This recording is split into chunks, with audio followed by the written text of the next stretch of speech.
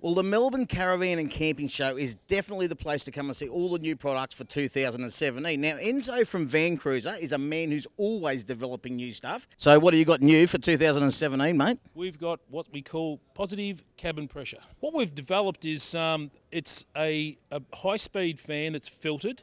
It's mounted up on the roof, so it's nice and high, and it delivers 3,000 litres of filtered air per minute into the caravan, creating a greater pressure internally than externally.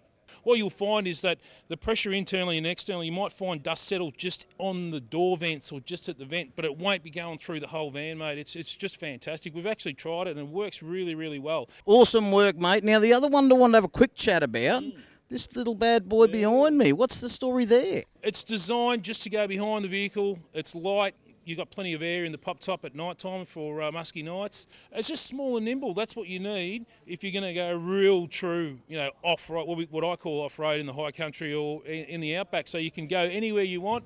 That'll be right behind you, and it's not wider than the car. That's the problem with some of our off-road caravans.